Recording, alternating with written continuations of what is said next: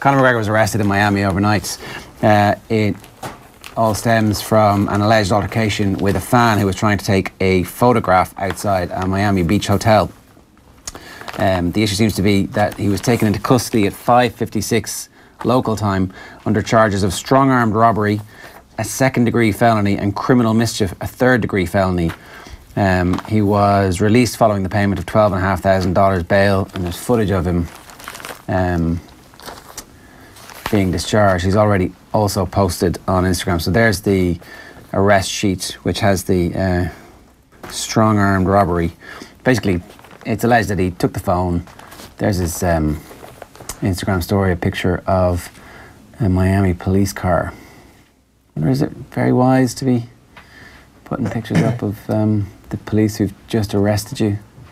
Anyway, so that's the Insta story. And then, patience in this world is a virtue I continue to work on. I love my fans dearly. Thank you all. That's the picture of him taken by Pap, of him leaving jail, having been arrested for... so he takes the phone, allegedly, throws it on the ground, stomps on it, and then walks off with the phone. The phone was alleged to be worth $1,000, according to the fan. The police were called. His lawyer has subsequently issued a statement. Last evening, Conor McGregor was involved in a minor altercation over a cell phone that resulted in a call to law enforcement. Mr. McGregor appreciates the response of law enforcement and pledges his full cooperation. And just to put this in some context, obviously, there was the previous arrest in New York in April 2018.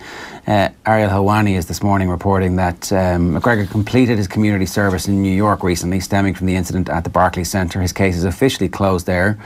So whatever comes of the incident in Miami would not affect his plea deal in New York. So it's not like it's going to be a second strike. But you'd have to wonder if this arrest just ends up going away, and if, you know, the phone can be replaced and something can be smoothed over to prevent another criminal record for McGregor, because maybe the second one might make it difficult to travel freely in and out of the United States. Certainly not something that you would want on your record. And they were in Miami celebrating his mother's 60th birthday. There's the picture from Instagram. My mother's 60th birthday party at the Versace mansion. My mother has long been a fan of this fine Italian silk. In fact, we are fans of all the Italian fabrics. And then it has an ad.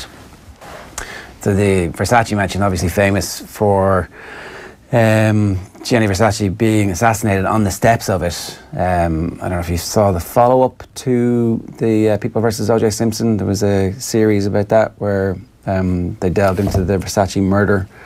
What happened, it was actually a serial killer who shot Gianni Versace on the steps of that mansion, that they're having that 60th birthday all dressed in Versace. So that is the lead story in the newspapers this morning. Some breaking news overnight.